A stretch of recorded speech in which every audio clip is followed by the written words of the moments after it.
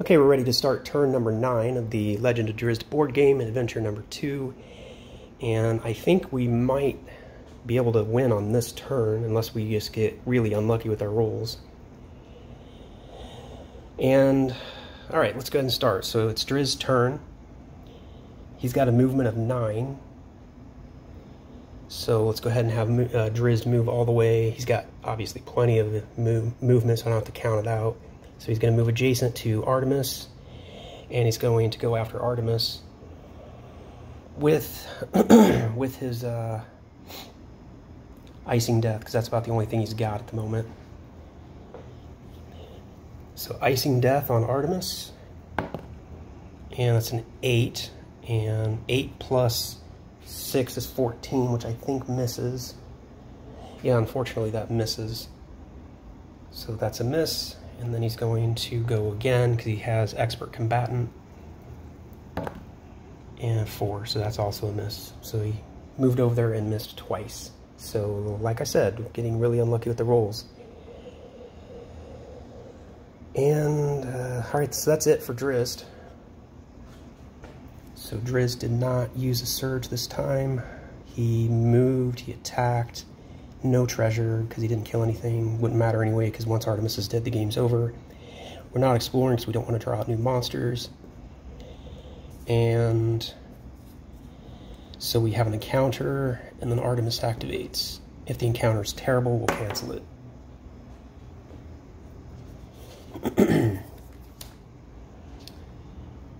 Attack each hero, so we'll go ahead and play this out, because it doesn't do damage, it just immobilizes us, and that's fine.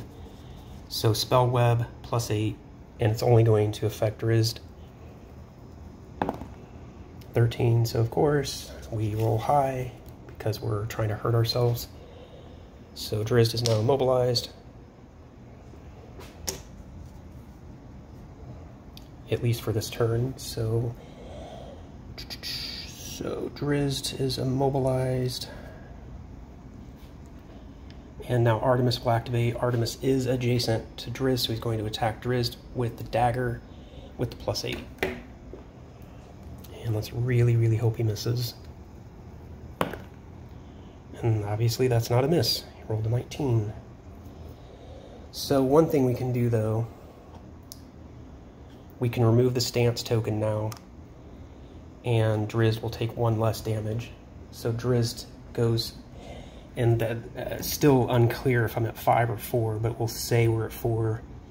So Drizzt is going to go from 4 to 3 instead of from 4 to 2.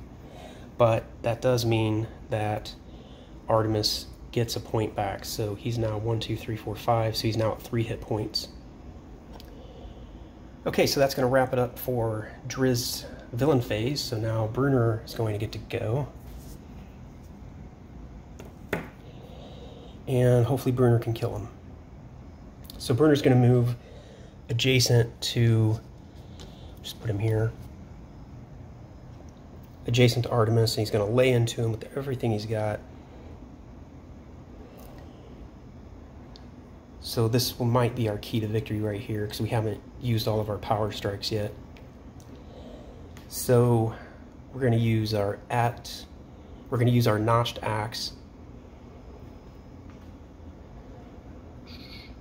Once during each of your, if this misses, you can use it. So this is the one that's like a different, so we can't use it to attack Artemis twice, unfortunately. Alright, so plus 7. Let's hope we hit him. And if we hit him, we're obviously going to use our power strike. 17, that's going to be a hit. So we do the 1 damage, but we also do... so it says, once each time your hero hits an adjacent monster, you can remove 1 power strike token. And if you do, you do an extra damage. So we do the 1 damage from hitting him, and the power strike does another damage, but we remove a token. So 1, 2, 3, 4, 5, 6, 7. So he only has 1 hit point left. Alright.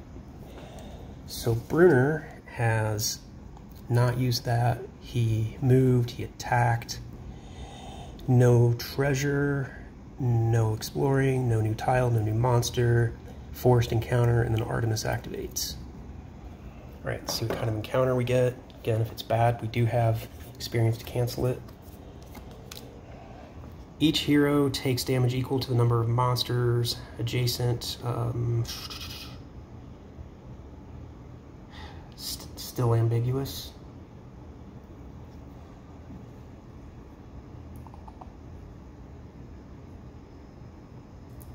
Let me go ahead and cancel it. I might regret canceling this, but that's going to be all of our experience gone. But we're both at 3 hit points. Well, we're either at 3 or 4. I don't really know. It just depends on the ruling of that one. But anyway, all of our experience is gone. So yes, we had an encounter, but we canceled it. Now Artemis activates, and he attacks which hero?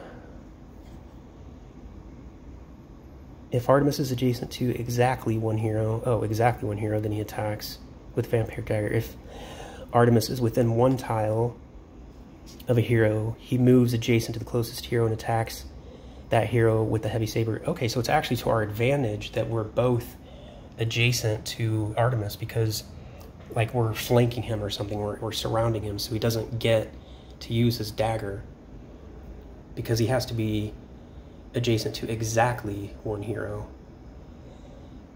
Alright, so he's going to use the saber, and the good thing about the saber is that it just does 1 damage, but he doesn't gain anything back. So he's going to attack who has the higher armor class. Drizzt has slightly higher armor class, so I'm going to choose to say Artemis is attacking Drizzt. And he rolled a nat 20, of course. So Drizzt goes down to 2. And that's going to be the end of turn number 9.